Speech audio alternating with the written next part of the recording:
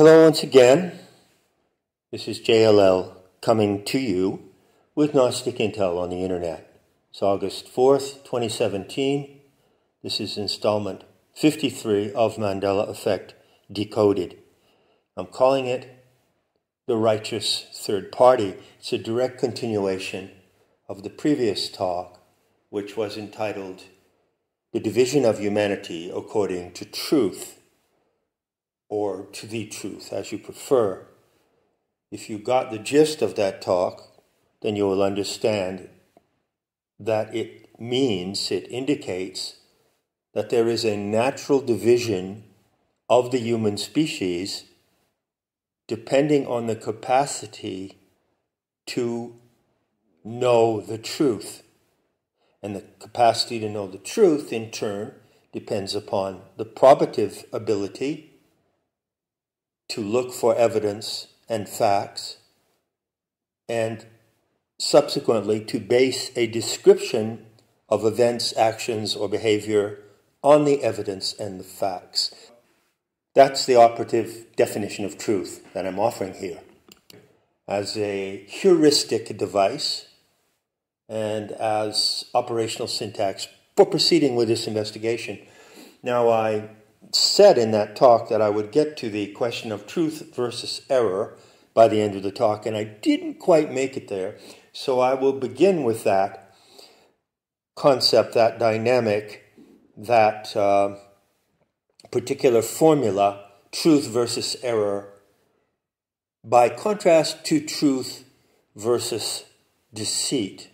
So that's where I'm going to kick off in talking about the righteous third party. I'd also like to say that I have decided to add another feature to this channel due to the fact that some of the topics I cover require digressions, and I'm already talking an average of an hour with each upload. I've decided to set aside a second feature in which I can deal with digressions and questions that arise, troublesome and confusing points and issues that arise in the course of the exposition. And so I'm going to call those digressions not footnotes, although they will be the equivalent to footnotes in a book, some longer, some shorter. I'm going to call them hoof notes, because in fact, what I am doing with this channel is a nifty little goat dance, which might be called the sorcerer's last dance. And since a true sorcerer is like an initiate in classical times, that is to say, a goat, because the initiates were called goats and compared to goats, then it's fair to say that I am doing a little goat-footed dance here. That's the command performance. And from time to time, I have to dance off into various tricky and touchy areas. And so I will not bog down the general exposition by such digressions, but I will dedicate interim recordings to those matters. And so there's an interim recording that goes along with this installment, number 53, and that is hoof notes number 1, or hoof notes for ME53. And the title of those hoof notes is, Who is the Truth Core? I'm using the term the Truth Core. Watch your homophones, okay? Core, C-O-R-P-S, like the Peace Corps.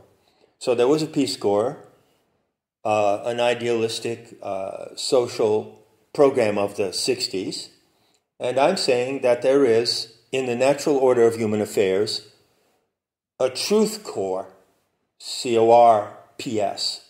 But you can also follow the homophone, and you can read it as a truth core, C-O-R-E. In any case, you'll find my discussion of that subject, who is the truth core, that question, in the hoof notes.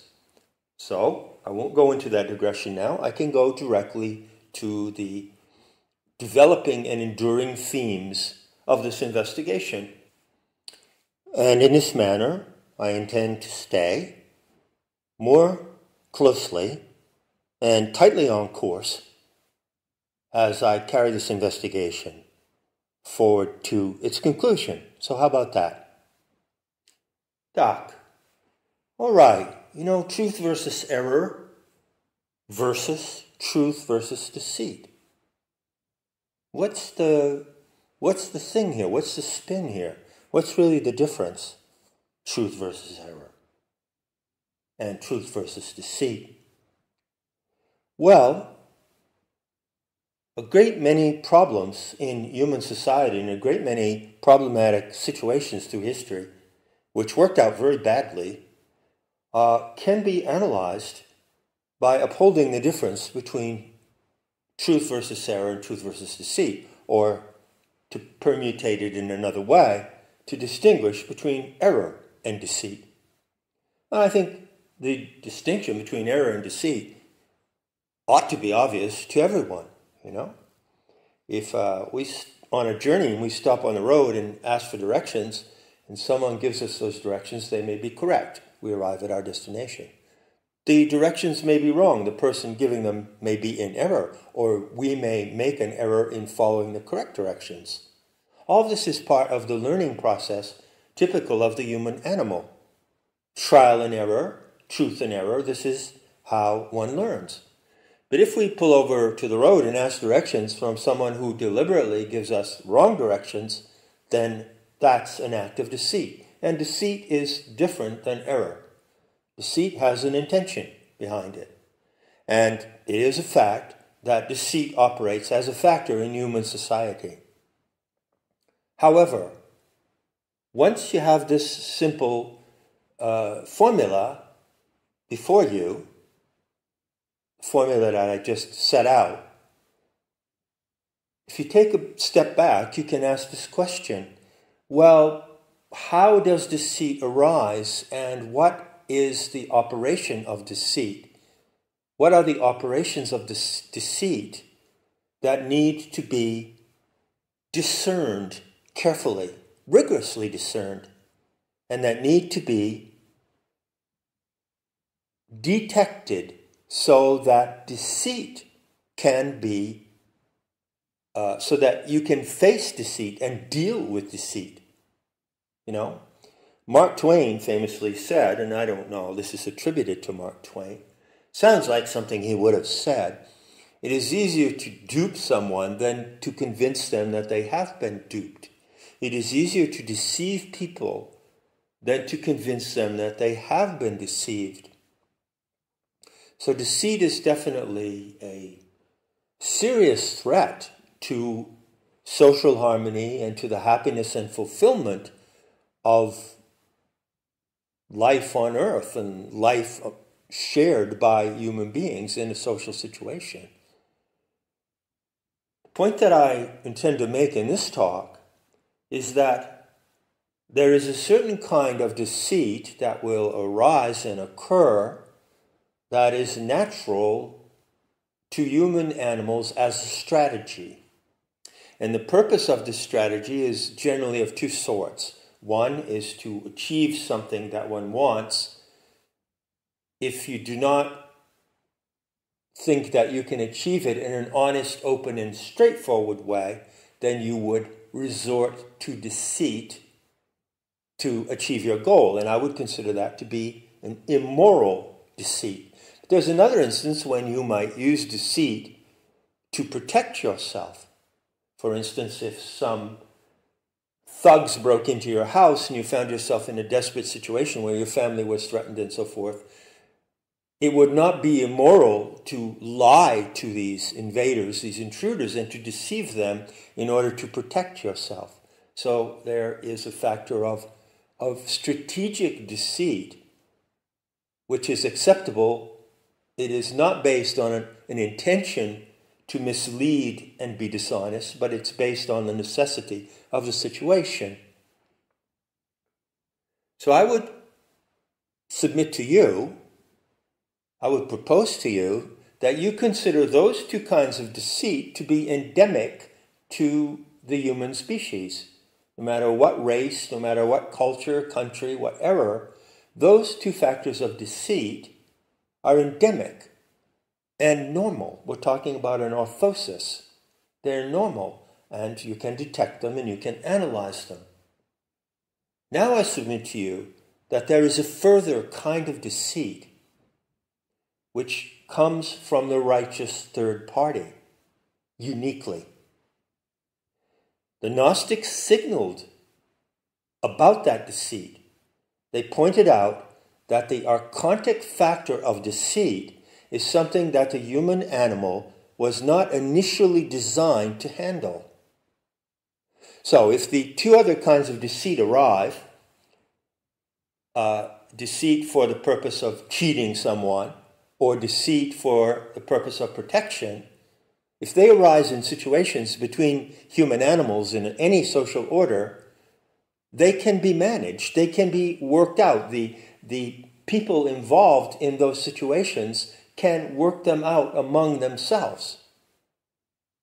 But when the archontic factor of deceit comes into play, into this experiment, it introduces things that are beyond the human capacity, the normal human capacity, to work out. And so the archontic deceit, operating through the righteous third party and through the xenos, has an advantage upon humanity. That kind of deceit and the evil that can be perpetrated through that kind of deceit has an advantage on humanity. When you know this, you can go back and look at various events and periods of history. You can go back to classical times. I don't suggest going way, way back. You don't need to. And then you can come forward into historical times, to the 16th, 17th, and 18th centuries, and you can detect that particular form of deceit, which is archonically spun, archontically infected deceit.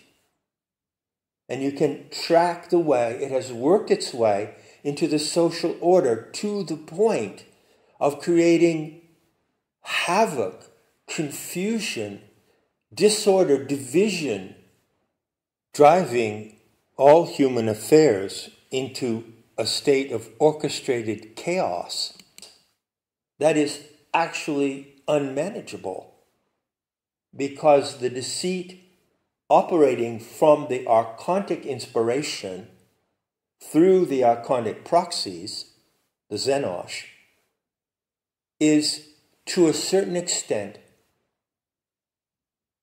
beyond the capacity of human animals to manage. This is a very great fact.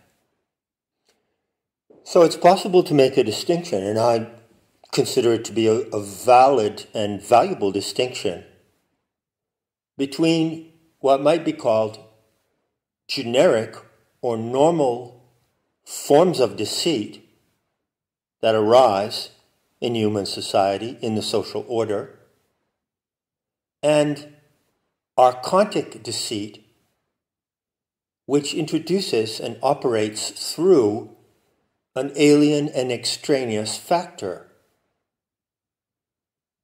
This distinction is, in my mind, crucial to those of us today who would like to see some real results and some real change in the world due to Sophia's correction. It may seem that I've taken somewhat of a long loop here and deviated away from direct discussion of the Mandela effect. Well, far from it. As a matter of fact, in this talk, I'm going to come back to the heart of the Mandela narrative and describe the Mandela narrative, that is to say, the life and mission of Nelson Mandela, as it plays out right now, today, this very day in the world, in South Africa. What is it about this very day, or let's just say the first week of August 2017, what is it about this very day I'm speaking to you about the Mandela effect?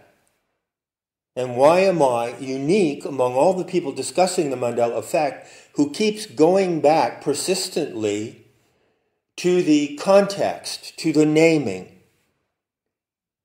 I've insisted from the beginning that there are several ways. It's fascinating. It's a puzzle, isn't it? It's a riddle. It's an enigma. This is the Mandelic riddle. Well, it was intended as a psyop by some unknown agency.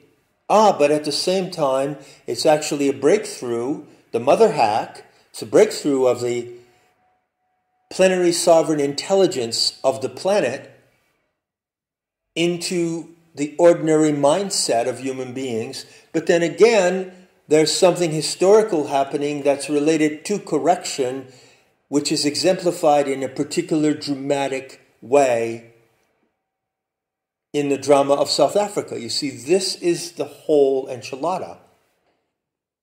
And by that, I'm talking about, a green chili chicken enchilada on a blue corn tortilla slathered with sour cream, just to get your taste buds salivating. Now, that particular recipe may not be to your taste. I don't know. It's one of my favorite meals from living in Santa Fe. One of the few things I miss from the United States. But make up your own meal. Make up your own version of the total enchilada and see if you can get your taste buds salivating. Do you have taste buds for the truth? Imagine an animal that salivates at the taste of the truth. That's the Rome. That's the true human animal you were designed to be. Everyone knows the horrible story of Pavlov and Pavlovian training of dogs, getting them to salivate when a bell rings. And of course, all intelligent people in our time are aware of the application of the Pavlovian method to social engineering and behavioral control. Well, that is all part of the evil and degeneration and disintegration of the social dynamic in our time. But the alternative to that is to return to your true powers as a primate, as a human animal. So just imagine that you could salivate when you hear the truth, that you could salivate at the thought of finding the truth, and not just finding it as others present it to you. It's a common project we're all working on together. Those, anyway, self-selecting people who are dedicated to truth, goodness, and beauty. But just imagine that you salivate over your own ability to reach a description of what is true. That would be behavior. That would be a reaction in conformity with how you are designed. And may your attention be rewarded by the truth so that you get a dopamine hit when you find it. So, let's take a look at the nature of archonic deceit and its relation to the Xenosh and the way it operates through the Xenosh. Or to put it another way, let's consider closely, diagnostically, how the Xenosh use archonic deceit upon humanity, upon the entire human species, in such a manner that it produces problems which humanity was not initially designed to handle. Remember that the sacred narrative of the mysteries tells you that the archons arose due to an agitation in the area of the Kenoma, or the galactic arms, due to the impact of Sophia plunging from the pleromic core into the galactic arms. Prior to the Earth arising as a metamorphosis of the organic light of the Aeon Sophia. And prior to the human species appearing on the earth, the archons arose. And it was a non-intended and unanticipated event. So when Sophia and Thelete designed your human genome in the galactic core, they did not anticipate that you and I, or any human animal in this experiment, would be confronted with this kind of deceit. The scale and intensity and perversity and baroque complexity of this deceit is truly mind-boggling and extremely difficult to encompass.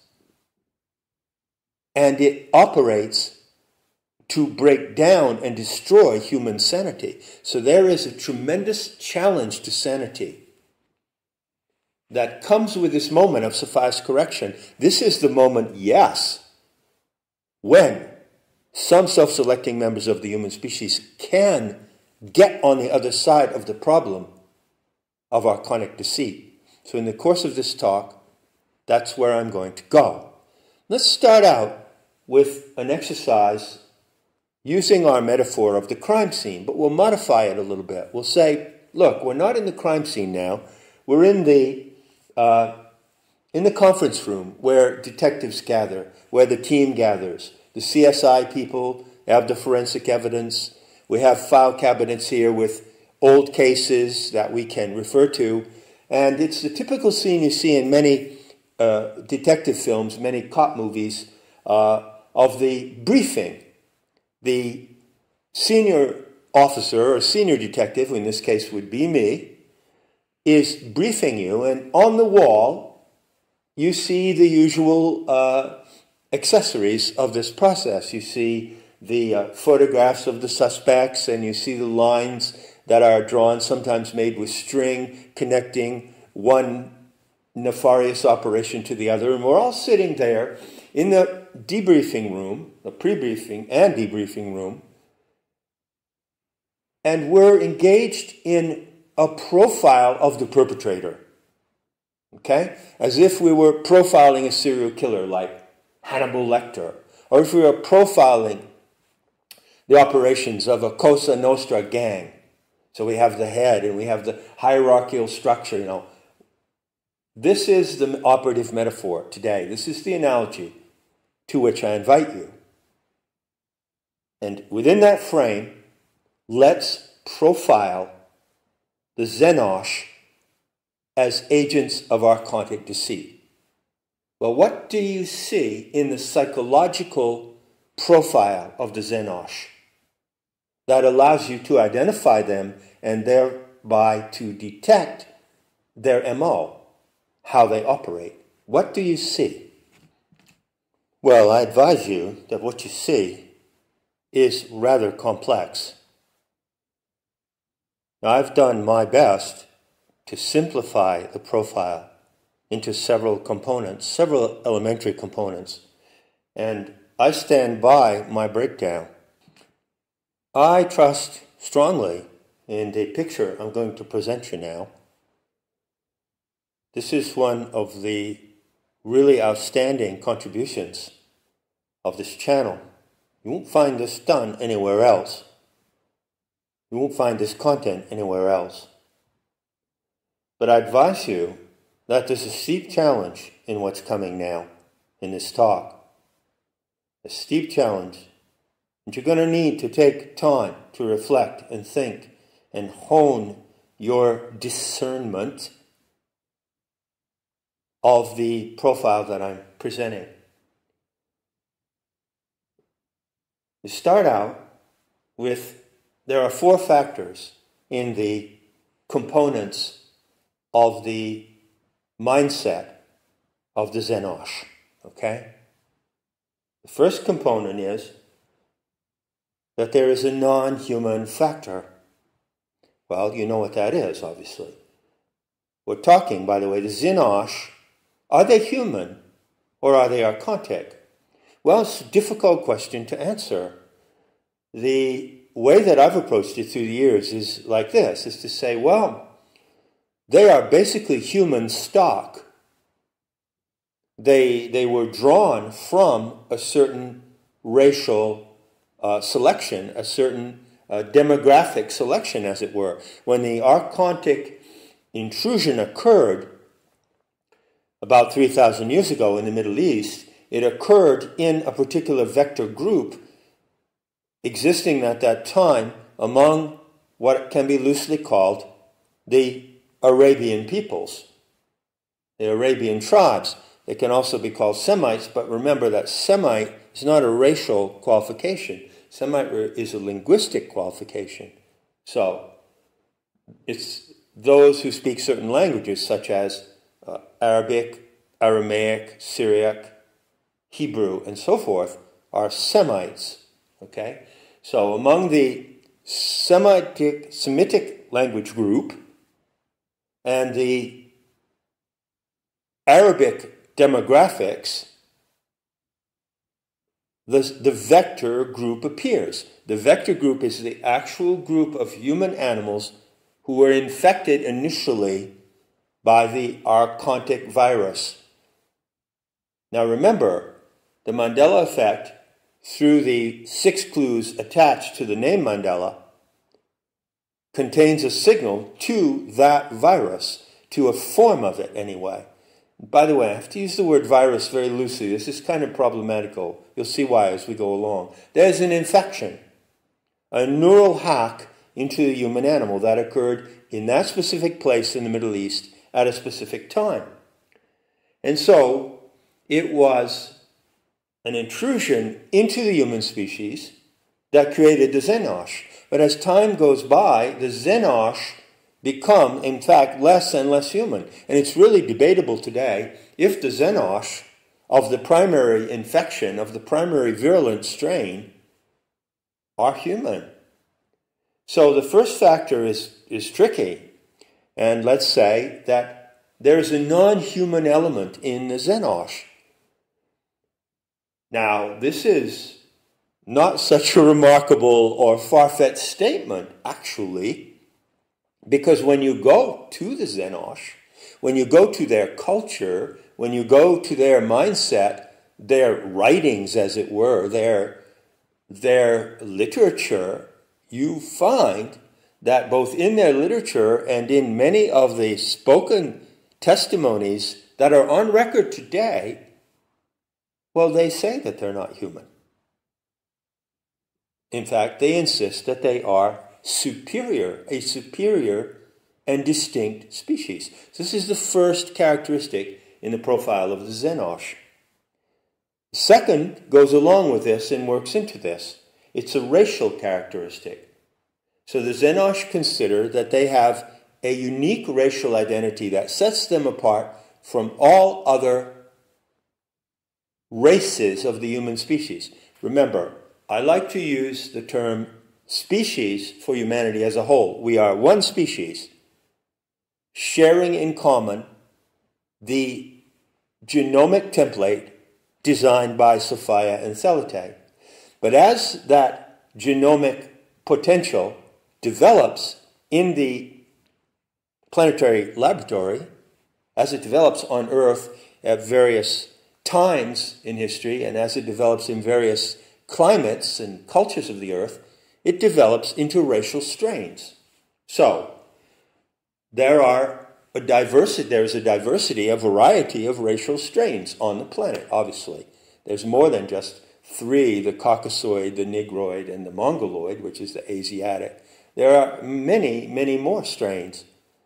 And these differences in the development of the human species make it extremely interesting. However, the self-designated racial identity of the Xenosh stands apart from all the other human strains. So the slang term for all the other human strains and races and ethnic groups and subgroups that has been used by the Xenosh themselves is the term Goyim. which means it's a derogatory term. It means cattle, sheeple, lesser animals. Gentiles is another term. All races of humanity are grouped under this category as defined by the Xenosh, who set themselves apart from all those groups. So there is a severe boundary of racial separation in the mind of the Xenosh, and they perpetuate that boundary by inbreeding. In fact, for the greater part of their history, coming forward from 1800 BC, they almost exclusively inbred. They only started to outbreed and crossbreed in relatively recent times, and especially since around 1850. So looking at about 150, 170 years now, in which the Xenosh, considered in their unique, self-defined racial identity, have mixed with other racial strains. And there's two ways they do that. Apart from inbreeding, which is to say only marry among themselves, they outbreed through the maternal line, and they crossbreed through the paternal line. So, if you find a hybrid today, you find a human half-breed who has a mother from the Xenosh racial strain, then they have a mother who mated with a non-Xenosh. That's called outbreeding. And if it occurs that a father from the Xenosh racial strain breeds with a non-Xenosh, then you have crossbreeding. And there is a massive amount of that has happened in the last 150 years. And one of the results of that, speaking of deceit, is that the presence of the Xenosh in the world is a much higher proportion than the population generally stated. It's generally stated that the percentage of the Xenosh archontically infected human animals among the human race is about 2%, say, in the country, any particular country like the United States, and something like 2% in the entire world. It's much, much higher. But the Xenosh have a policy of not complying with census and population programs. They do not accurately report their numbers, and they crossbreed and outbreed in quite excessive proportions. So there are many, many more of them than is generally believed. We move on to the third factor in the psychological profile of the Xenosh. And that is, they have an ideology. They have a particular ideology. And you can see that the ideology is inherent in their racial identity, and the ideology stems in some measure from the fact that due to the archonic component in their genetics and in their neurophysiological functions, due to the infection, they have a belief system that conforms to their anomaly. They are anomalous. They are also, by the way, insane.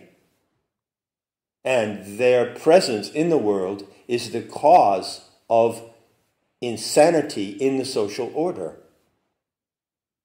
They are systematically insane, which is something that needs to be looked at closely.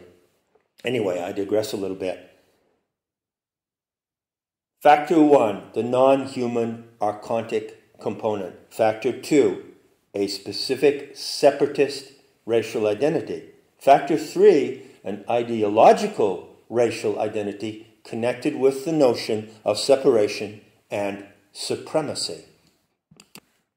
Now let's look at some of the evidence here. Remember, we're in the briefing room. We've got all these pictures and diagrams on the wall. We're putting together the clues of a crime, which is the crime of the Xenosh against humanity. It's the attack on humanity by the proxies of the archons. And I'm going to pull out some evidence that comes actually from the documents of those entities that we are profiling. So I have here in front of me a printout from the internet of a chapter of Deuteronomy, chapter 26. And there is a verse 27, and I have in front of me the Hebrew interlinear. So I'm looking at a certain sacred text written in the Hebrew language, and I'm looking at the transliteration of it and then the translation of it. You know the difference. Transliteration just is kind of piecing together a sentence in the text according to the words. This is the transliteration here. And Yahweh, he affirms you the day to be of, to him, to people of, special as which he spoke to you, and to observe of, all of, instructions of him, and to give of you supreme over all of the nations which he made for praise. That's the transliteration directly from the specific Hebrew words. And the one word I bring to your attention is the word that is translated O-L-I-U-N, supreme. Now, when you go to the translation, and there are, of course, many translations of this document, this is what you read. And the Lord hath avouched thee this day to be his peculiar people, as he hath promised thee, and that thou shouldest keep all his commandments, and to make thee high above all nations, which he hath made, in praise, in name, and in honor, etc. And to make thee high above all nations. It doesn't say that. It says supreme. So the ideology of supremacy is written explicitly in the testimony and the literature which is peculiar to the Zenosh. So it is an ideology of supremacy. I'm not making this out. This is literally the word. And it is what? And that equates to what you can call master race ideology or master race supremacy. So you see, this is the topic, the issue of the first supercluster. Remember? This is the topic and the issue to which the Mandela effect brings your attention when you get past the pings and you decode the messages that are contained in the signals that Sophia is choosing to elaborate her correction and to make her correction process known and accessible to those who have the intelligence to see it. All in all, you could summarize, right here in Talk 53, we could summarize and say there are three great themes in the decoding of the Mandela effect, 3 and 3 only, shown by 3 superclusters, 2 of which I've already treated. The third remains to be treated.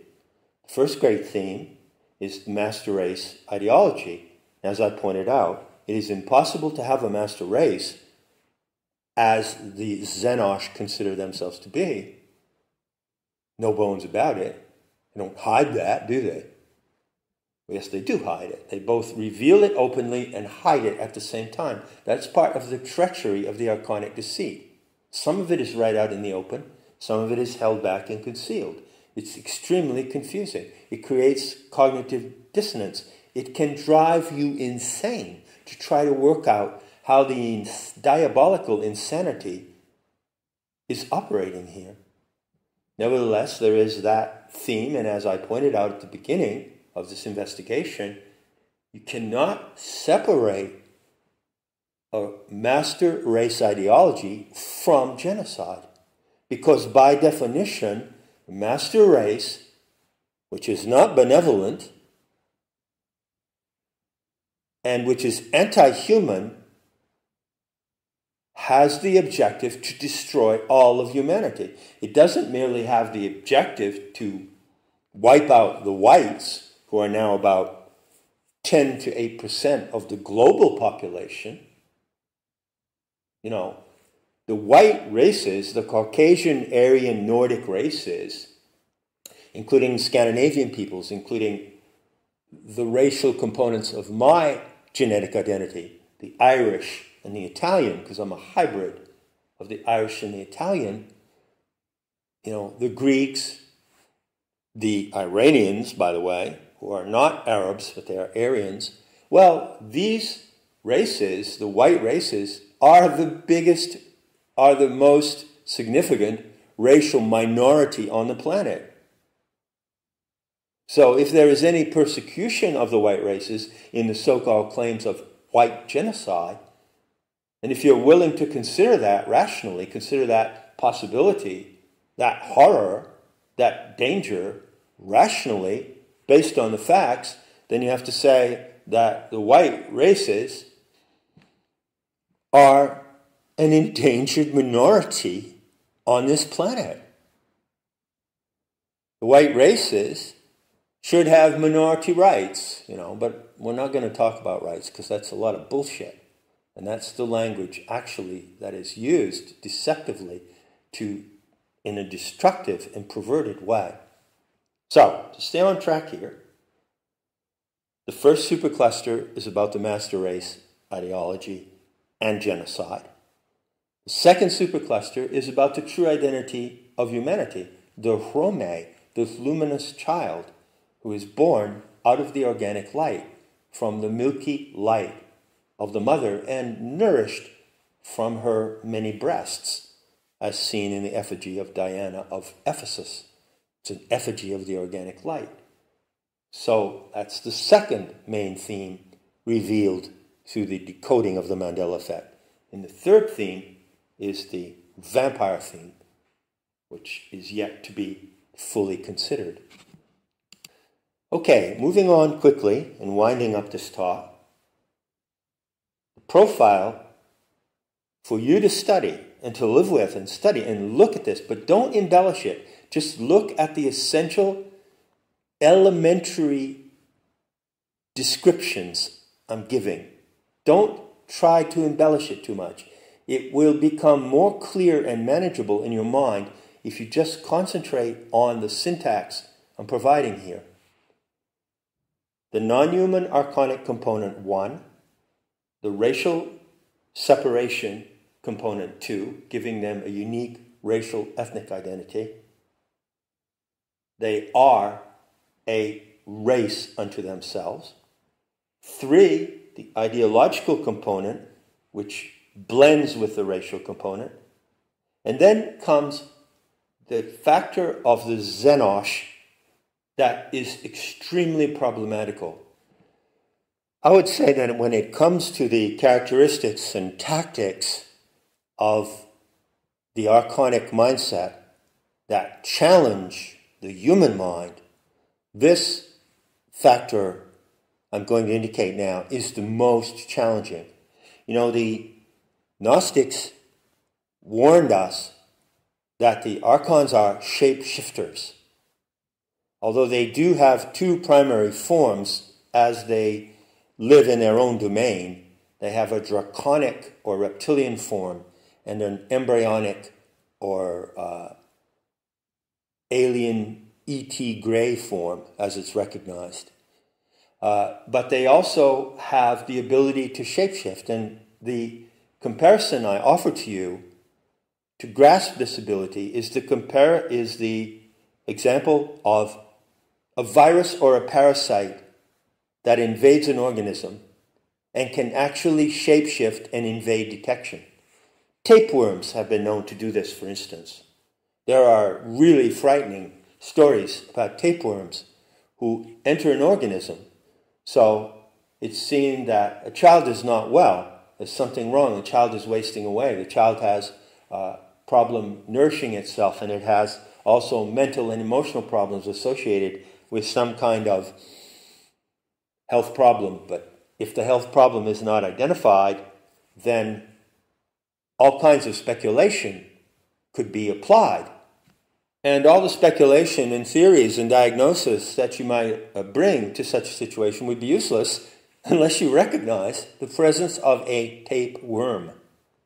And then even once the presence of a tapeworm in the body is recognized, the tapeworm doesn't want you to know it's there, and it can hide from detection.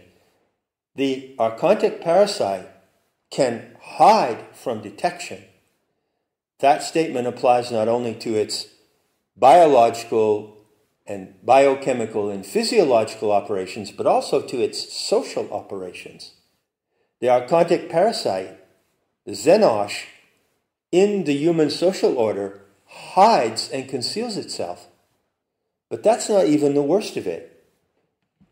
The part of the viral pathology of this entity, this non-human agency in our midst, that in my mind is extremely difficult to grasp, is the manner in which it attracts support and enablement from other human strains and other races. So when I use the term Xenosh for the remainder of this investigation, I want you to bear in mind that I'm not only referring to the Xenosh as such, defined by these factors of this profile, but I'm referring also to what may be called their surrogates. That is to say, those individual specimens among the Goyim and the Gentiles who actually admire the Xenosh and who do their bidding, who serve them, and who in many instances want to be like them. There is something really diabolically clever about the Xenosh that allows them to subvert and enlist others to their purposes. And it is a fact that were they not able to do this, were they not able to recruit surrogates, as it were, then the Xenosh would not be able to perpetrate anything like the evil that they perpetrate on this planet, or anywhere near the scale in which this evil currently is unfolding today. They would be largely disabled by the lack of their enablers. They have enablers. And I'm of the opinion today that you may as well just include the enablers with the Xenosh, and you may as well consider them as if they were the Xenosh. So, for instance, if you look at a situation in a country like England, and you see someone like former Prime Minister Tony Blair or current Prime Minister Theresa May, these individuals, these politicians, are surrogates and enablers of the Xenosh. They are not of the Xenosh. They do not fit the profile of the Xenosh according to these four components I've named: the non-human aspect, the racial identity, the ideological identity. Those three components. Nevertheless, they are in complete conformity with the operations of the Xenosh.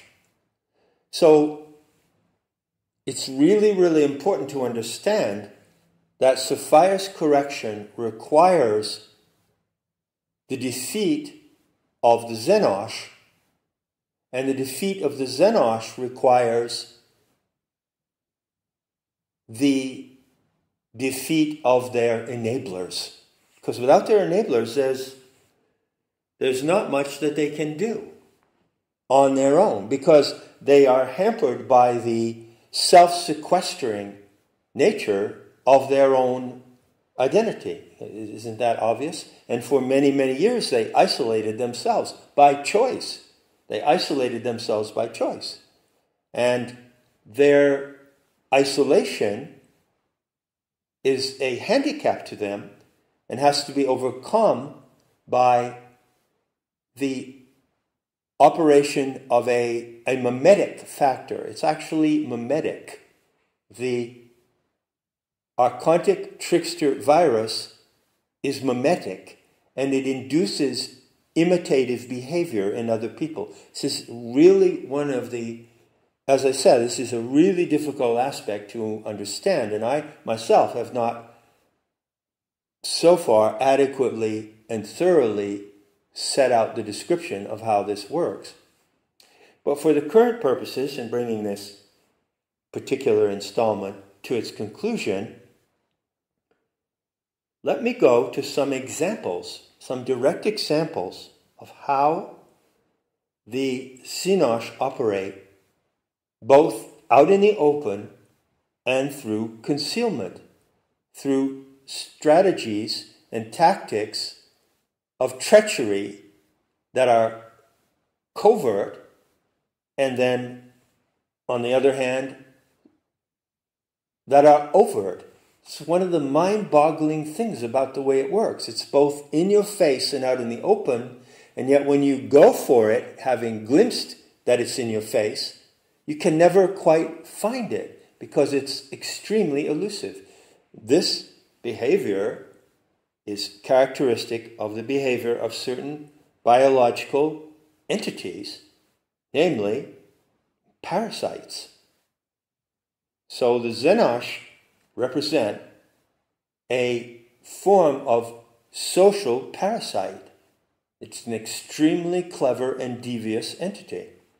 And it enlists to its purposes members of those very societies and races which it is operating to destroy. So that is why you find the situation today of a politician like Theresa May, who is actually destroying the country, like Tony Blair destroyed the Labour Party.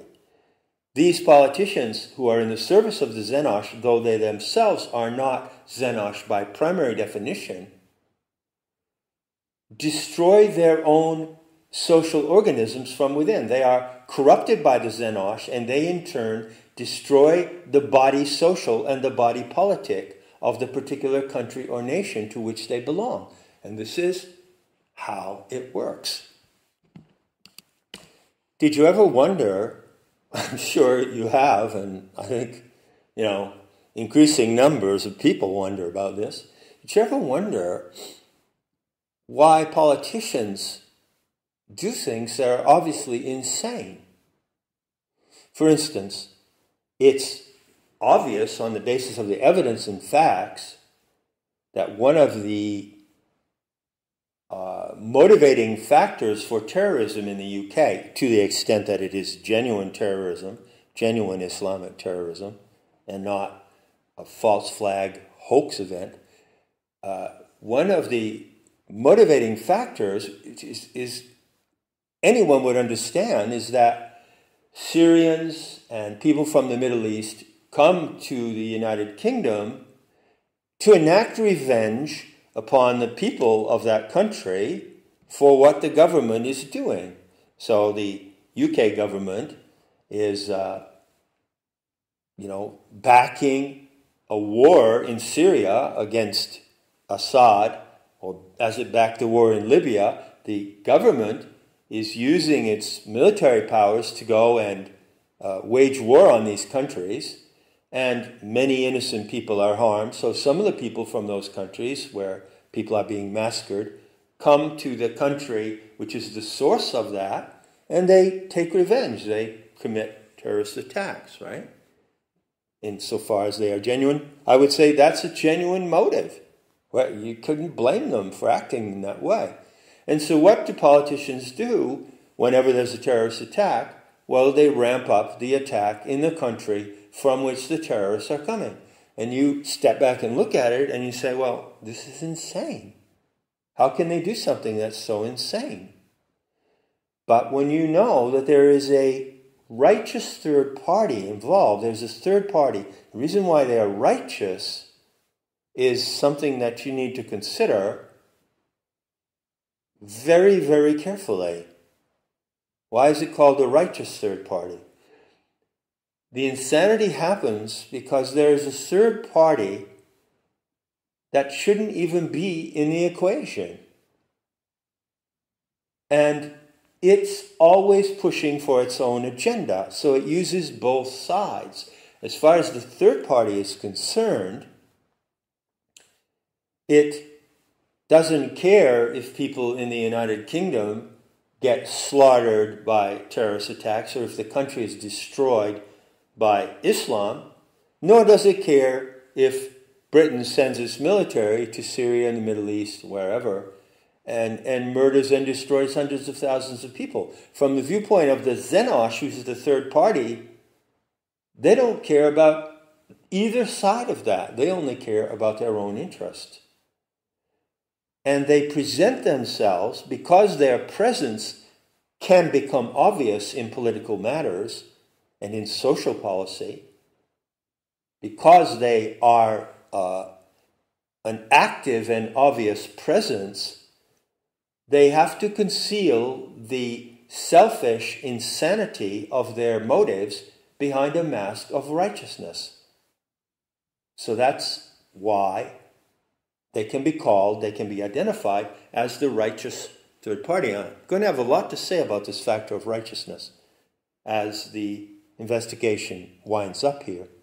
But right now, let me give you another example of a master stroke of archontic deceit. The veritable think tank of the Xenosh that has had a tremendous impact in the 20th century in the Western world, and indeed the entire world, was called the Frankfurt School. And out of the Frankfurt School comes critical theory, and out of critical theory comes political correctness. And these formulas, these policies coming out of the Frankfurt School have been extremely successful for the Xenosh, and they originate with the Xenosh. For instance, Herbert Marcuse was a leading ideologue of the Frankfurt School. And many of the policies, all of the social policies and social interpretations that came out of the Frankfurt School are insane and come out of the mind set of the third party. So, Marcuse, for instance, proposed this. He said, in any society, there are bound to be a majority and a minority. So there are minority groups, there are marginal groups, such as, for instance, LGBT people in the United States and in the UK, or there are some immigrant groups and ethnic groups are marginal, like the Latinos, who actually now compose an enormous factor of the U.S. population, but they are not the majority. So it's natural in the complexion of the social organism that there will be a majority component, ethnically homogeneous and morally and ethically homogeneous, and then there will be these marginal elements.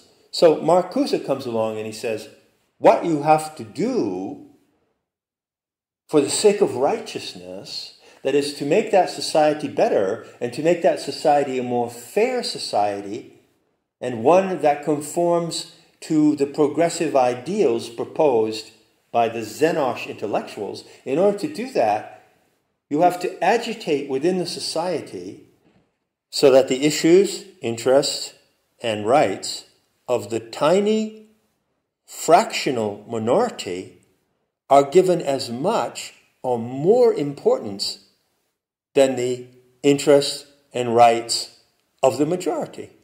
So, for instance, you see in the United States, there's a big deal about having gender-free toilets or having public toilet facilities that conform to transgender people and LGBT people. Now, transgender people and LGBT people in the United States and other countries in the world are a minute fraction of the society.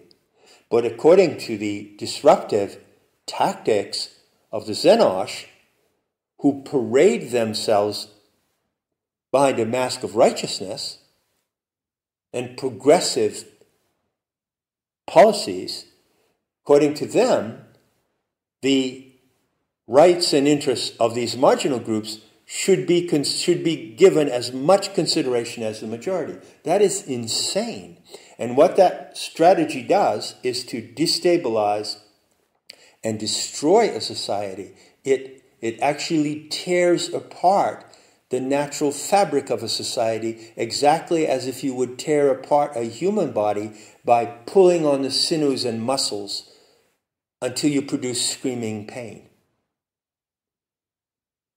That's an example of a masterstroke of archonic deceit coming from the Zenosh, and in particular from that Frankfurt School, which, if you don't know, is the origin of the whole program of political correctness.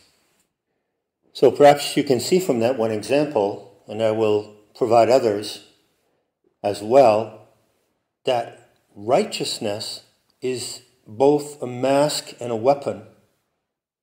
The Zenosh hide behind righteousness, behind the higher moral ground.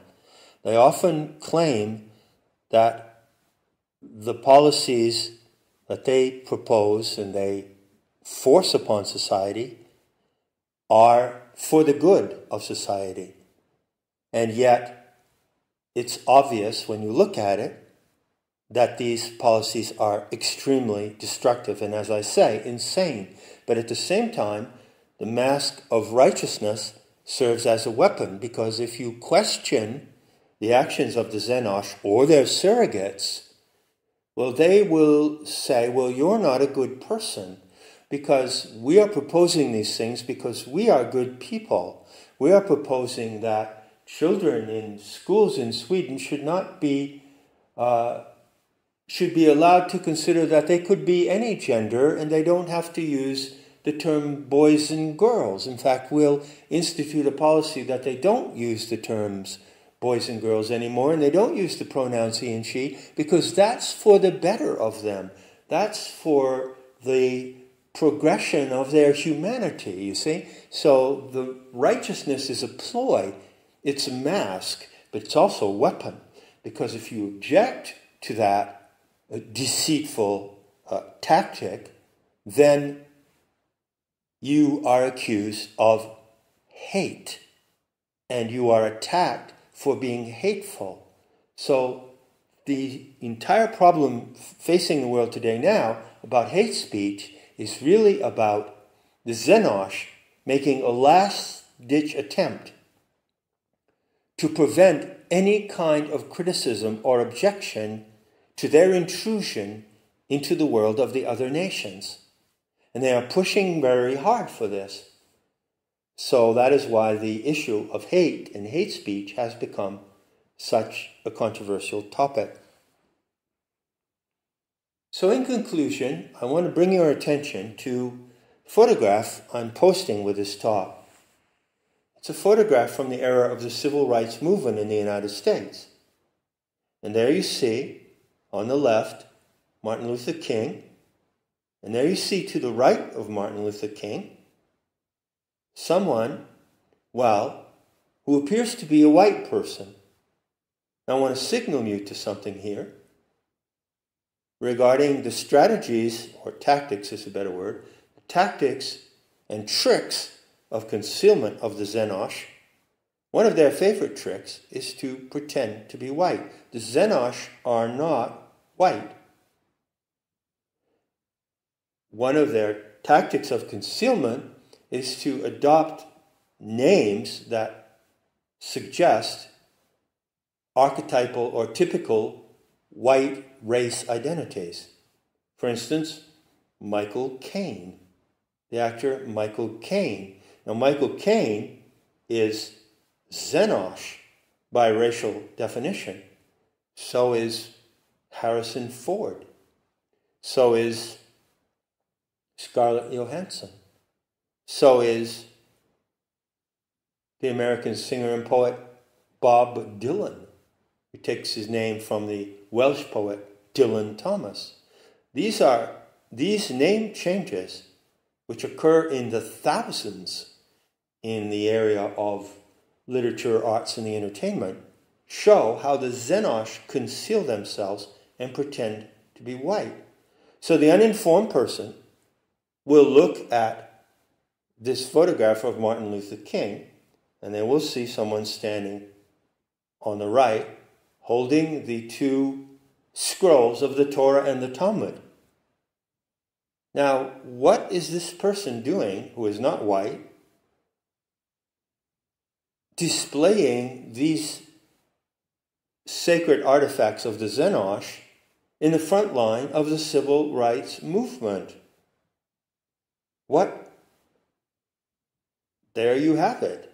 There is an example, a clear-cut example, irrefutable example of the presence of the righteous third party.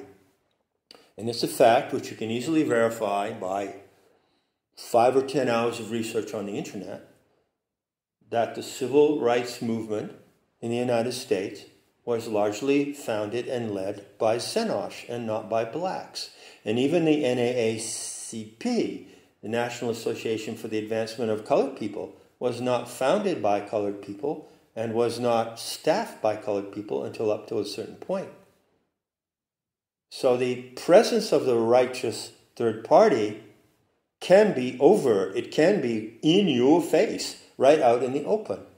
Now I refer you back to one of the earlier uploads of this channel, which showed the triumphant moment when Nelson Mandela was elected as president of South Africa. And there he stands on the dais. He has the communist flag behind him. Communism, by the way, is an ideology that comes exclusively from the Zenosh. It is their master race program of domination and division. So there, clear as day, is the logo, if you will, of the Zenosh, the hammer and sickle, the color red. And there on the platform, you see, to Mandela's right, his wife at the time, Winnie Mandela. And what do you see to his left? Well, it's not a white person. It's not someone from the Aryan, Caucasian, Nordic racial strains. It's someone who pretends to be white or allows people to assume that he is white. And that individual standing on the left of Nelson Mandela, whose name was Joe Slovo, was one of Mandela's handlers. So who is Mandela himself? Well, he is a surrogate enabler of the Zenosh. I'm including a file. You'll find it by going to the tracking page that explains in detail who were the handlers of Nelson Mandela. Mandela himself was a black tribesman from Africa. There are, I believe, about 16 or 20 tribes in South Africa who spend a lot of time killing and fighting each other. Of course, now the tribes have been united in the cause of a common enemy, which is the white man in South Africa, who is now blamed for everything that is wrong with the country, even though the country has been under black rule since Nelson Mandela became president in 1994. And you will find from some of the links I provide on the tracking page that the black leaders in South Africa today are making statements that represent the culmination of the plan that was put in place by using Nelson Mandela as a surrogate. That plan is for nothing less than the complete elimination of all white people from South Africa. And the blacks in South Africa, who again are surrogate enablers of a third party, are calling for that genocidal destruction down to the last white person. They are openly calling for it today, and there was a deadline stated by the president of South Africa, I believe, back in January 2016, of August 4th or August 6th. If all the whites do not return their land to the black population without compensation, then they will all be slaughtered and massacred, and they have been slaughtered and massacred now at an alarming rate over the last 20, 25 years. About 10 farmers a day, every day for the last 20 years, have been murdered. And these murders, have you ever heard about how these murders take place? How these families, white families, what happens to these white families, to the young girls, to the grandmothers? Have you heard about this? So the Mandela effect, by its name, signals you to the events that are happening in South Africa today. And if you don't believe that white genocide is real, then you don't need to believe it. All you have to do is stand on the sidelines and watch what's coming. The fulfillment of the mission of Nelson Mandela is happening right now. So many, many white people will suffer horrible torture and murder, and many good black people will die as well in South Africa in the immediate future, due to the plan and implementation and orchestration of the third party. And all you're going to hear on the news is that there is a racially motivated civil war, blacks against whites, in South Africa. But this is not true. This is a deceit. What's happening in South Africa now, as the culmination of Nelson Mandela's mission, and you can hear him singing about his mission in the clip I provide, is the annihilation of both blacks and whites in the interest of the righteous third party. And this is how it's always done. This is how it's always done. This is how it happened in World War I. This is how it happened in the Bolshevik takeover of Russia. And this is what's wrong with the divine experiment on earth. This is a big part of what is wrong. So, I'll conclude on that note. This is heavy stuff, I know. And we're not going to be looking at it again very often in the course of this investigation, I promise you. But I did want to bring the discourse around one final time to this matter of the Mandela narrative and the association of genocide with the master race ideology of the Xenosh. So take that to heart, and until the next time, as always, thank you for your attention, and may your attention be rewarded by the truth. Hello once again. This is JLL coming to you with Gnostic Intel on the Internet. It's August 4th, 2017. This is installment 53 of Mandela Effect Decoded. I'm calling it The Righteous Third Party. It's a direct continuation of the previous talk, which was entitled The Division of Humanity According to Truth, or to the truth, as you prefer. If you got the gist of that talk, then you will understand that it indicates that there is a natural division of the human species depending on the capacity to know the truth. And the capacity to know the truth, in turn, depends upon the probative ability to look for evidence and facts, and subsequently to base a description of events, actions, or behavior on the evidence and the facts. That's the operative definition of truth that I'm offering here as a heuristic device and as operational syntax for proceeding with this investigation. Now, I said in that talk that I would get to the question of truth versus error by the end of the talk, and I didn't quite make it there. So I will begin with that concept, that dynamic, that particular formula, truth versus error, by contrast to truth versus deceit. So that's where I'm going to kick off in talking about the righteous third party. I'd also like to say that I have decided to add another feature to this channel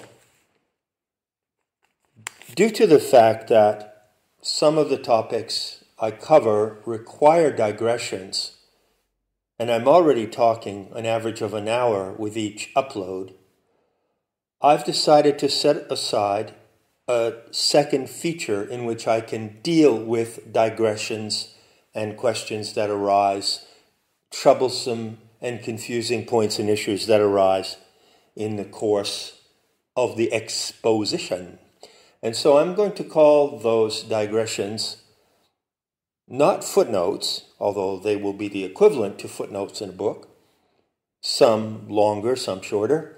I'm going to call them hoof notes, because in fact, what I am doing with this channel is a nifty little goat dance, which might be called the sorcerer's last dance. And since a true sorcerer is like an initiate in classical times, that is to say, a goat, because the initiates were called goats and compared to goats, then it's fair to say that I am doing a little goat-footed dance here. That's the command performance.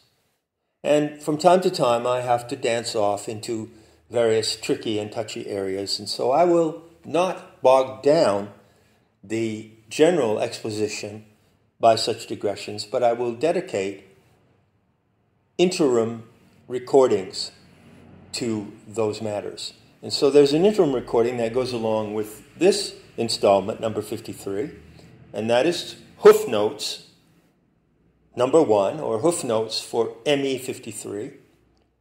And the title of those hoof notes is, Who is the Truth Core? I'm using the term the Truth Core. Watch your homophones, okay? Core, C-O-R-P-S, like the Peace Corps.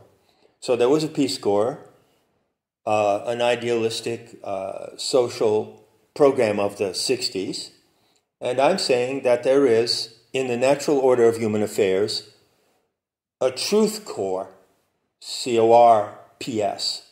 But you can also follow the homophone, and you can read it as a Truth Core, C-O-R-E. In any case, you'll find my discussion of that subject, who is the Truth Core, that question, in the hoof notes. So I won't go into that digression now. I can go directly to the developing and enduring themes of this investigation. And in this manner, I intend to stay more closely and tightly on course as I carry this investigation forward to its conclusion. So how about that? Doc, all right, truth versus error versus truth versus deceit. What's the thing here? What's the spin here? What's really the difference? Truth versus error and truth versus deceit. Well, a great many problems in human society and a great many problematic situations through history, which worked out very badly, can be analyzed by upholding the difference between truth versus error and truth versus deceit, or to permutate it in another way, to distinguish between error and deceit. And I think the distinction between error and deceit ought to be obvious to everyone. If we on a journey and we stop on the road and ask for directions, and someone gives us those directions, they may be correct. We arrive at our destination. The directions may be wrong. The person giving them may be in error, or we may make an error in following the correct directions. All of this is part of the learning process typical of the human animal. Trial and error, truth and error, this is how one learns. But if we pull over to the road and ask directions from someone who deliberately gives us wrong directions, then that's an act of deceit. And deceit is different than error. Deceit has an intention behind it. And it is a fact that deceit operates as a factor in human society. However, once you have this simple formula before you, formula that I just set out, if you take a step back, you can ask this question, well, how does deceit arise, and what is the operation of deceit? What are the operations of this deceit that need to be discerned carefully, rigorously discerned, and that need to be detected so that deceit can be, so that you can face deceit and deal with deceit? You know, Mark Twain famously said, and I don't know, this is attributed to Mark Twain, sounds like something he would have said, it is easier to dupe someone than to convince them that they have been duped. It is easier to deceive people than to convince them that they have been deceived. So deceit is definitely a serious threat to social harmony and to the happiness and fulfillment of life on earth and life shared by human beings in a social situation. The point that I intend to make in this talk is that there is a certain kind of deceit that will arise and occur that is natural to human animals as a strategy. And the purpose of this strategy is generally of two sorts. One is to achieve something that one wants. If you do not think that you can achieve it in an honest, open, and straightforward way, then you would resort to deceit to achieve your goal. And I would consider that to be an immoral deceit. But there's another instance when you might use deceit to protect yourself. For instance, if some thugs broke into your house and you found yourself in a desperate situation where your family was threatened and so forth, it would not be immoral to lie to these invaders, these intruders, and to deceive them in order to protect yourself. So there is a factor of strategic deceit, which is acceptable. It is not based on an intention to mislead and be dishonest, but it's based on the necessity of the situation. So I would submit to you, I would propose to you that you consider those two kinds of deceit to be endemic to the human species. No matter what race, no matter what culture, country, whatever, those two factors of deceit are endemic and normal. We're talking about an orthosis. They're normal, and you can detect them and you can analyze them. Now I submit to you that there is a further kind of deceit which comes from the righteous third party, uniquely. The Gnostics signaled about that deceit. They pointed out that the archontic factor of deceit is something that the human animal was not initially designed to handle. So if the two other kinds of deceit arrive, deceit for the purpose of cheating someone, or deceit for the purpose of protection, if they arise in situations between human animals in any social order, they can be managed, they can be worked out. The people involved in those situations can work them out among themselves. But when the archontic factor of deceit comes into play, into this experiment, it introduces things that are beyond the human capacity, the normal human capacity, to work out. And so the archontic deceit, operating through the righteous third party and through the xenos, has an advantage upon humanity.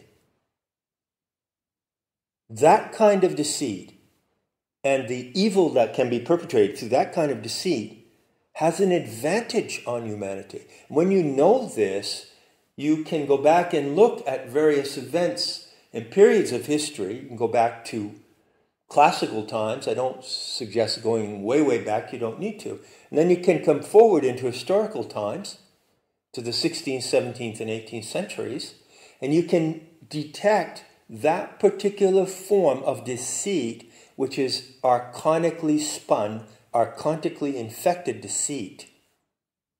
And you can track the way it has worked its way into the social order to the point of creating havoc, confusion, disorder, division, driving all human affairs into a state of orchestrated chaos that is actually unmanageable, because the deceit operating from the archonic inspiration through the archonic proxies, the Xenosh, is to a certain extent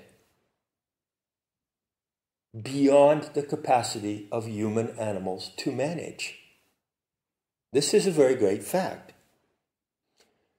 So it's possible to make a distinction, and I consider it to be a valid and valuable distinction, between what might be called generic or normal. And prior to the human species appearing on the earth, the archons arose. And it was a non-intended and unanticipated event.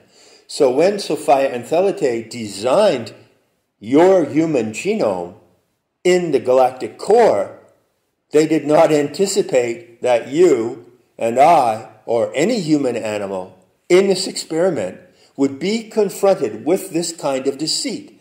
The scale and intensity and perversity and baroque complexity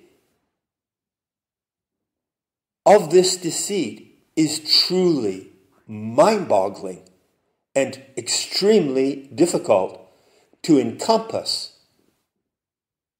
And it operates to break down and destroy human sanity. So there is a tremendous challenge to sanity that comes with this moment of Sophia's correction. This is the moment, yes, when some self-selecting members of the human species can get on the other side of the problem of archonic deceit. So in the course of this talk, that's where I'm going to go. Let's start out with an exercise using our metaphor of the crime scene, but we'll modify it a little bit. We'll say, look, we're not in the crime scene now. We're in the conference room where detectives gather, where the team gathers. The CSI people have the forensic evidence. We have file cabinets here with old cases that we can refer to. And it's the typical scene you see in many detective films, many cop movies, of the briefing. The senior officer or senior detective, who in this case would be me, is briefing you, and on the wall you see the usual accessories of this process. You see the photographs of the suspects, and you see the lines that are drawn, sometimes made with string, connecting one nefarious operation to the other. And we're all sitting there in the debriefing room, the pre-briefing and debriefing room, and we're engaged in a profile of the perpetrator, okay? As if we were profiling a serial killer like Hannibal Lecter, or if we were profiling the operations of a Cosa Nostra gang. So we have the head and we have the hierarchical structure, you know. This is the operative metaphor today. This is the analogy to which I invite you. And within that frame, let's profile the Xenosh as agents of archonic deceit. Well, what do you see in the psychological profile of the Xenosh that allows you to identify them and thereby to detect their MO, how they operate? What do you see? Well, I advise you that what you see is rather complex. Now, I've done my best to simplify the profile into several components, several elementary components, and I stand by my breakdown. I trust strongly in the picture I'm going to present you now. This is one of the really outstanding contributions of this channel. You won't find this done anywhere else. You won't find this content anywhere else. But I advise you that there's a steep challenge in what's coming now in this talk. A steep challenge. And you're going to need to take time to reflect and think and hone your discernment of the profile that I'm presenting. You start out with, there are 4 factors in the components of the mindset of the Zenosh, okay? The first component is that there is a non-human factor. Well, you know what that is, obviously. We're talking, by the way, the Zenosh. Are they human or are they archontic?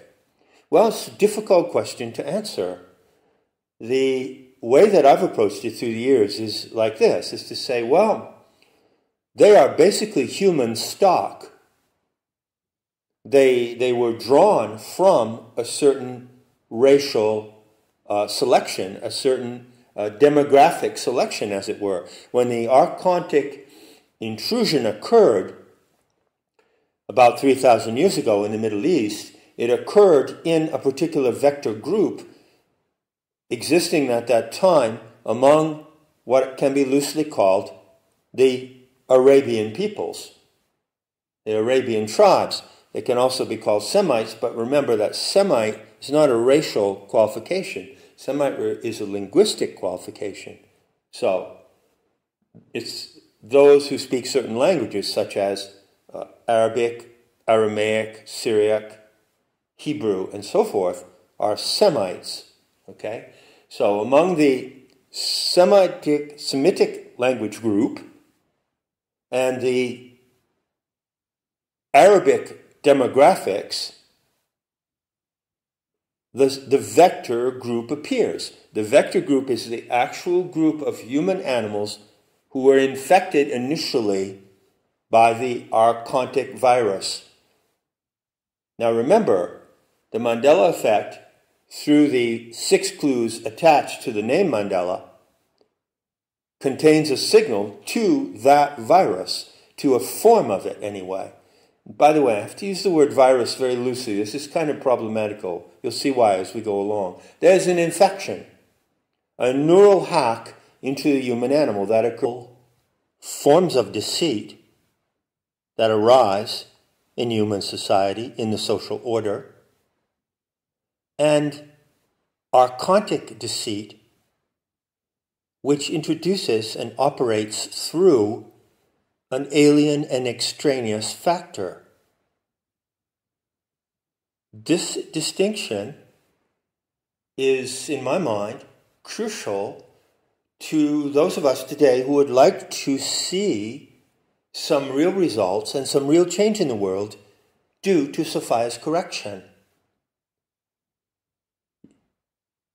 It may seem that I've taken somewhat of a long loop here and deviated away from direct discussion of the Mandela effect. Well, far from it. As a matter of fact, in this talk, I'm going to come back to the heart of the Mandela narrative and describe the Mandela narrative, that is to say the life and mission of Nelson Mandela, as it plays out right now, today, this very day in the world, in South Africa. What is it about this very day, or let's just say the first week of August 2017, what is it about this very day I'm speaking to you about the Mandela effect? And why am I unique among all the people discussing the Mandela effect who keeps going back persistently to the context, to the naming. I've insisted from the beginning that there are several ways. It's fascinating. It's a puzzle, isn't it? It's a riddle. It's an enigma. This is the Mandelic riddle. Well, it was intended as a psyop by some unknown agency. But at the same time, it's actually a breakthrough, the mother hack. It's a breakthrough of the plenary sovereign intelligence of the planet into the ordinary mindset of human beings. But then again, there's something historical happening that's related to correction, which is exemplified in a particular dramatic way in the drama of South Africa. You see, this is the whole enchilada. And by that, I'm talking about, a green chili chicken enchilada on a blue corn tortilla slathered with sour cream, just to get your taste buds salivating.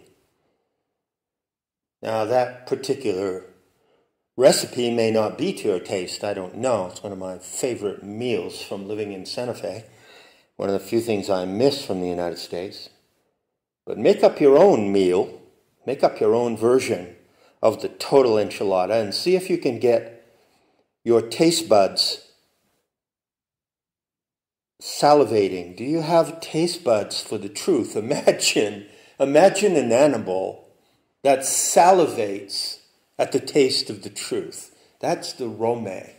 That's the true human animal you were designed to be. Everyone knows the horrible story of Pavlov and Pavlovian training of dogs, getting them to salivate when a bell rings. And of course, all intelligent people in our time are aware of the application of the Pavlovian method to social engineering and behavioral control. Well, that is all part of the evil and degeneration and disintegration of the social dynamic in our time. But the alternative to that is to return to your true powers as a primate, as a human animal. So just imagine that you could salivate when you hear the truth, that you could salivate at the thought of finding the truth, and not just finding it as others present it to you. It's a common project we're all working on together. Those, anyway, self-selecting people who are dedicated to truth, goodness, and beauty. But just imagine that you salivate over your own ability to reach a description of what is true. That would be behavior. That would be a reaction in conformity with how you are designed. And may your attention be rewarded by the truth so that you get a dopamine hit when you find it. So,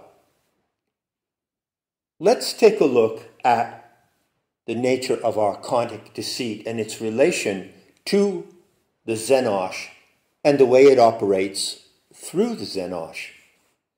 Or to put it another way, let's consider closely, diagnostically, how the Xenosh use archonic deceit upon humanity, upon the entire human species, in such a manner that it produces problems which humanity was not initially designed to handle. Remember that the sacred narrative of the mysteries tells you that the archons arose due to an agitation in the area of the kenoma, or the galactic arms, due to the impact of Sophia plunging from the pleromic core into the galactic arms. Prior to the Earth arising as a metamorphosis of the organic light of the Aeon Sophia occurred in that specific place in the Middle East at a specific time. And so it was an intrusion into the human species that created the Xenosh. But as time goes by, the Xenosh become, in fact, less and less human. And it's really debatable today if the Xenosh of the primary infection, of the primary virulent strain, are human. So the first factor is tricky. And let's say that there's a non-human element in the Xenosh.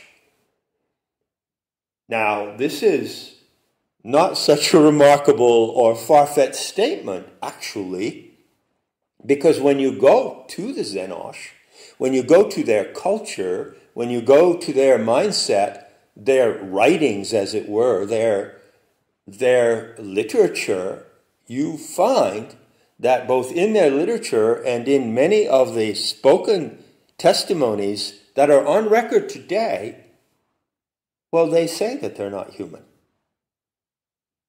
In fact, they insist that they are a superior and distinct species. This is the first characteristic in the profile of the Xenosh. The second goes along with this and works into this. It's a racial characteristic. So the Xenosh consider that they have a unique racial identity that sets them apart from all other races of the human species. Remember, I like to use the term species for humanity as a whole. We are one species, sharing in common the genomic template designed by Sophia and Thelete. But as that genomic potential develops in the planetary laboratory, as it develops on Earth at various times in history, and as it develops in various climates and cultures of the Earth, it develops into racial strains. So, there's a diversity, a variety of racial strains on the planet, obviously. There's more than just three, the Caucasoid, the Negroid, and the Mongoloid, which is the Asiatic. There are many, many more strains.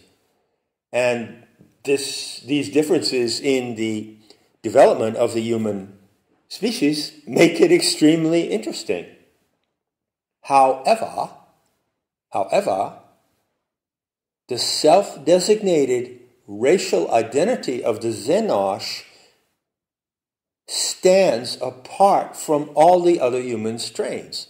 So the slang term for all the other human strains and races and ethnic groups and subgroups that has been used by the Xenosh themselves is the term Goyim, which means it's a derogatory term. It means cattle, sheeple, lesser animals. Gentiles is another term. All races of humanity are grouped under this category as defined by the Xenosh, who set themselves apart from all those groups. So there is a severe boundary of racial separation in the mind of the Xenosh, and they perpetuate that boundary by inbreeding. In fact, for the greater part of their history, coming forward from 1800 BC, they almost exclusively inbred. They only started to outbreed and crossbreed in relatively recent times, and especially since around 1850. So looking at about 150, 170 years now, in which the Xenosh, considered in their unique, self-defined racial identity, have mixed with other racial strains. And there's two ways they do that. Apart from inbreeding, which is to say only marry among themselves, they outbreed through the maternal line, and they crossbreed through the paternal line. So, if you find a hybrid today, you find a human half-breed who has a mother from the Xenosh racial strain, then they have a mother who mated with a non-Xenosh. That's called outbreeding. And if it occurs that a father from the Xenosh racial strain breeds with a non-Xenosh, then you have crossbreeding. And there is a massive amount of that has happened in the last 150 years. And one of the results of that, speaking of deceit, is that the presence of the Xenosh in the world is a much higher proportion than the population generally stated. It's generally stated that the percentage of the Xenosh archontically infected human animals among the human race is about 2%, say, in the country, in any particular country like the United States, and something like 2% in the entire world. It's much, much higher. But the Xenosh have a policy of not complying with census and population programs. They do not accurately report their numbers, and they crossbreed and outbreed in quite excessive proportions. So there are many, many more of them than is generally believed. We move on to the third factor in the profile, in the psychological profile of the Xenosh. And that is, they have an ideology. They have a particular ideology. And you can see that the ideology is inherent in their racial identity, and the ideology stems